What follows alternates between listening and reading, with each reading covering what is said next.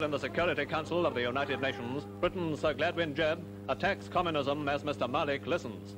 Having now been, most of them, brought up from infancy on a doctrine of state infallibility, it seems almost impossible for any member of the government of the Soviet Union to believe that that government could in any circumstances be wrong, and indeed for any member of the Soviet Union not to believe that his government is always, as it were, divinely inspired.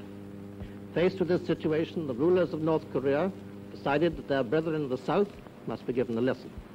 The existence of a free regime on their very doorstep was naturally anathema to them.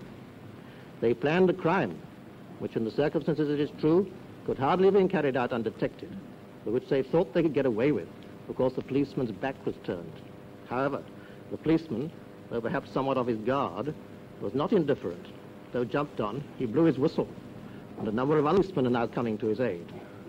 The argument that all the policemen ought now to be called off, leaving the victim to the tender mercies of the attacker, is not one which is likely to find much favour, if only for the fact that if this were done, it would be only too likely that the incident would soon be repeated and that Asia would once again be the scene of the crime.